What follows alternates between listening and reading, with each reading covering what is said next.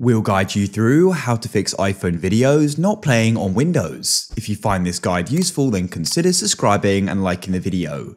This can be super annoying. It could be a screen recording or a normal video.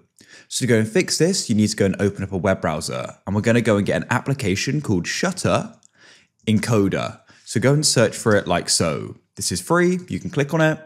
Now what you can do is scroll down and click on downloads, and you can then go and download it. Shutter Encoder is essentially a conversion tool, and it's going to go and re-encode it.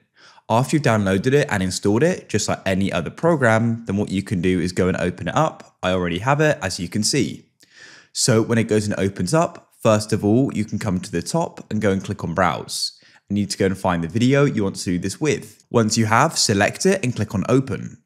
Now you want to come down to Choose Function, and I like to go and I use the H.264 codec, so I'll select that there.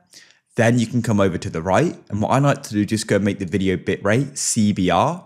I find that works better when editing it as well.